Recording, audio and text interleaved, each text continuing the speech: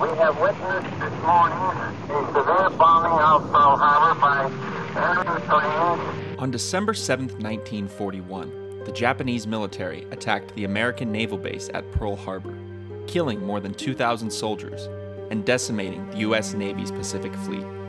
America was going to war. As news of the attack hit the wires, Oregonians held their breath. Some of their own were on the island. A local college football team caught in the chaos. Just days earlier, the 1941 Willamette Bearcats had arrived in Honolulu. Traveling over 2,000 miles by sea, they were in town for the Shrine Bowl, a series of exhibition games in America's normally peaceful paradise.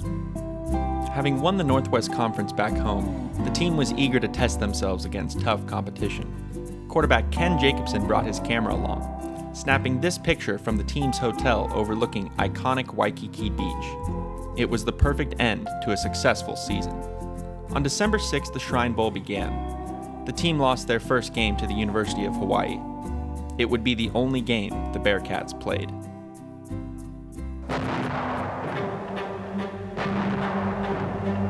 The next morning, confusion. Something had happened. Rumors of an attack at the nearby naval base.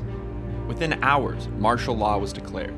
The football teams, players, and staff were called into action. A military car came by, and one of the officers, there was an officer in the car, and stuck his head out the window and said, "Have you men been mobilized? Been mobilized yet?" And they said, "No." And he said, "Well, you are now." Author Bill McWilliams, an Air Force veteran, wrote a book on the Bearcats' trip to Hawaii, Scrimmage for War. In the days after the attack, leaders feared a land invasion could be coming. The Willamette football team and others were armed and placed on guard. They were handed wartime duties that had them occupied right up until the time they got on board the ship to come home. They were having to dig, lay barbed wire and dig firing positions.